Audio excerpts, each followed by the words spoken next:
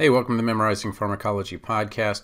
Just want to let you know that the online pharmacology for summer is going to be opening up here on March 16th for guest students.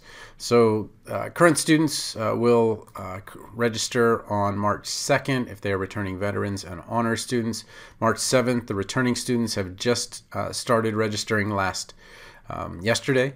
And then new students and guest students can register on March 16th. For summer, and then the dates for fall are in April. Most students that are taking the pharmacology course, if you're already a DMAC student, then you would just add the course as you do other courses. But if you are not, the easiest place to get to this is just put in online pharmacology class, DMACC, and you can find this page, which is the online pharmacology class. The syllabus is there, and there's actually two sections in summer.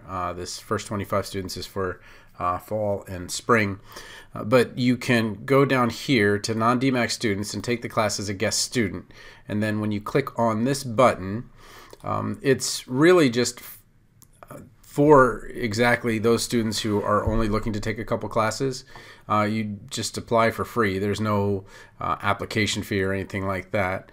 And so when you click on the application for admission, you just click, okay, well, I'm going to another college and university, and I'm only going to take a couple classes, or maybe just one class.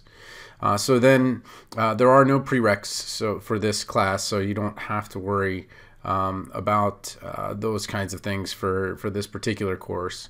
And then you'll get an acceptance letter by email, and then you register for classes when guest registration opens, which is in about 8 days.